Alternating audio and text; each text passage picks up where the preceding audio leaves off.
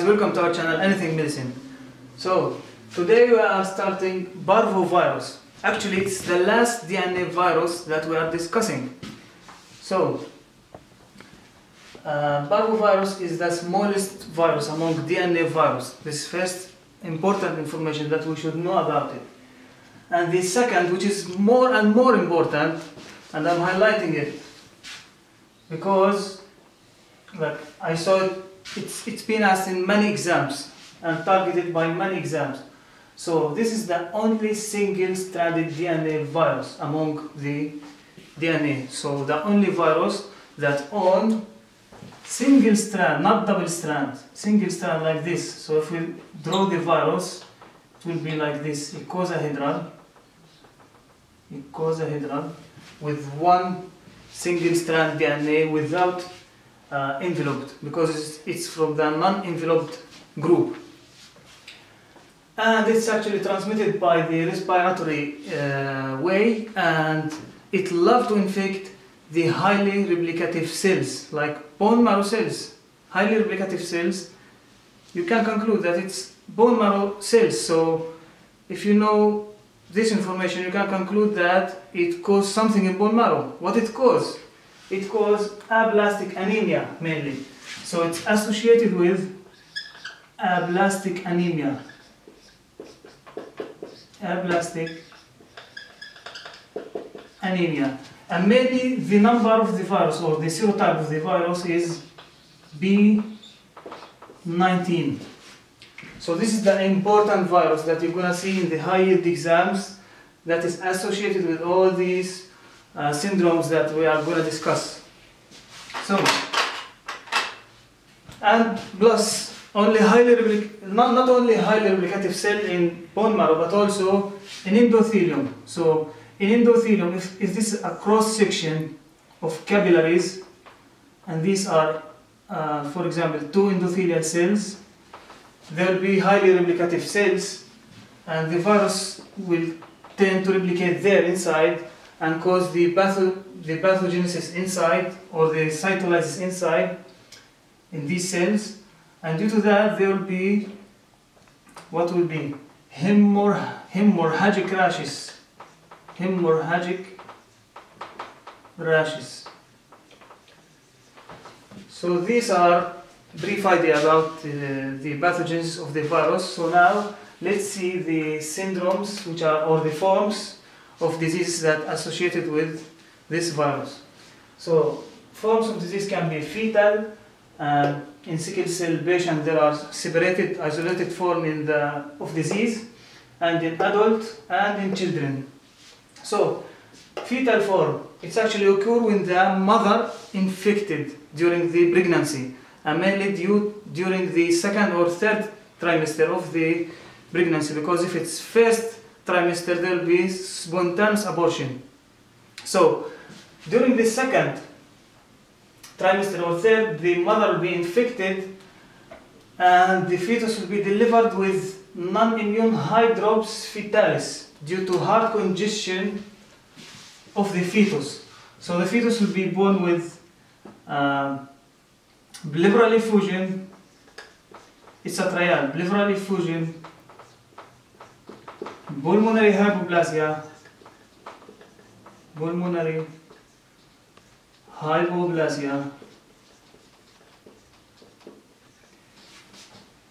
and ascites. So these are clinical trials for fetal form. And of course the mother first of all will suffer from the adult feature of this form, and then the baby will deliver with this form. So it's combined pathology. Like first of all, the mother will be infected, the mother will suffer from arthritis, as I will say, which is associated with adults. Then the fetus will be born with this form. Next is in sickle cell patient. Actually, sickle cell patient have association with different kind of infections which are unique and specifically for this disease. Like for example, salmonella, which cause osteomyelitis just in these patients, capsulated bacteria which cause meningitis and pneumonia only in these patients. And also Parvo virus love to infect these patients and cause aplastic crisis. What's the difference between aplastic anemia and aplastic crisis? So aplastic crisis is just lowering in erythrocytes plus reticulocyte.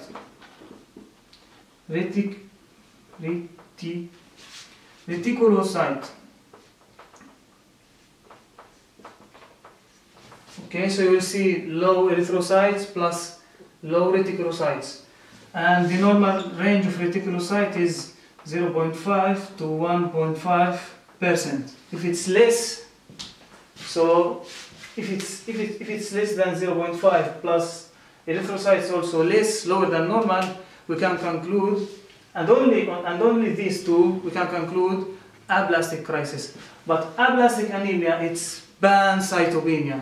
All the cells, white cell, thrombocytes, megakaryocytes, erythrocytes, including reticulocytes, all will be decreased, suppressed.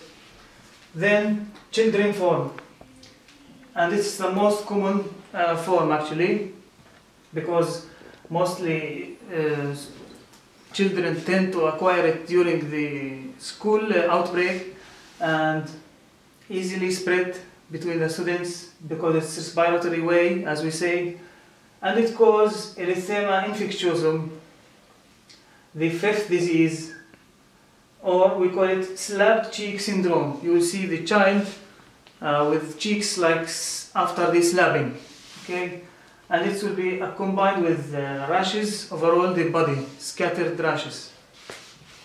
Then the fourth form and last form, which is symmetric arthropathy. In this form, there will be arthritis mainly in knee joint and ankles and proximal joints of hand. And it's important to differentiate here between this form of this arthritis and form of reactive arthritis. There is reactive arthritis which caused after infection also. After enteric infection, which is, for example, Salmonella, Yersinia, after chlamydia also. So reactive arthritis, mainly we're gonna cross to it in a specific topic, which is arthropathy. But here, just we came across with Parvo arthropathy. So reactive arthritis mainly asymmetric,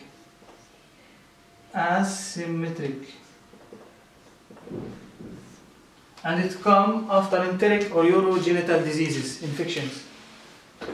So here is asymmetric and Parvo form is symmetric.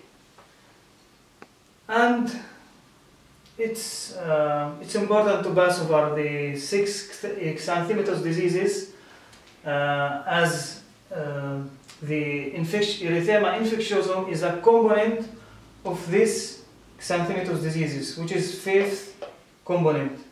So that's why we call it 5th disease. Actually, we passed over it in herpes simplex virus because it's actually the 6th component was, but here is the 5th component. So let's briefly pass over it, which is, so first one is varicella zoster, the second is rubella, and the third is rubella or measles, and fourth is scarlet fever, and the fifth is parvo, and sixth is roseola infantum, which is herpes 6. So these are the 6 xanthimatous diseases which we should know, and it's important for pediatrician mainly because the child will come with sore throat and xanthema mean rashes over the body, and we should differentiate between these 6 common diseases. So that's why we are passing over it. Thank you.